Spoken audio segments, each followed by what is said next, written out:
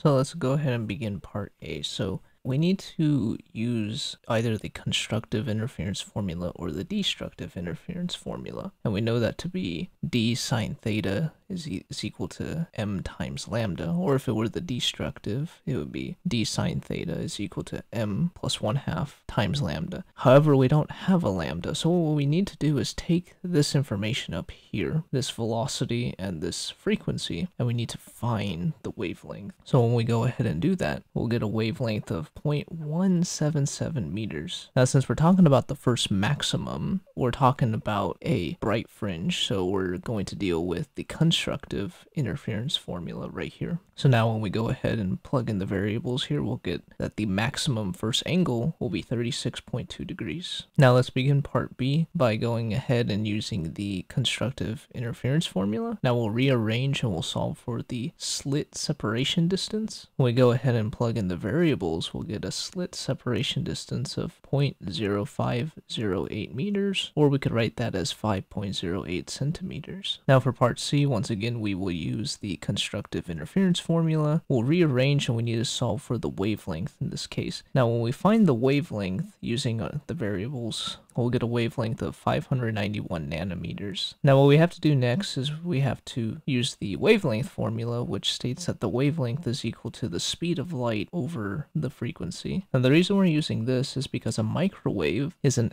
electromagnetic wave, so it travels at the speed of light. So we'll take the speed of light in a vacuum, which is 3 times 10 to the 8th meters per second, and we'll divide that by the wavelength to get the frequency of 5.08 times 10 to the 14th hertz.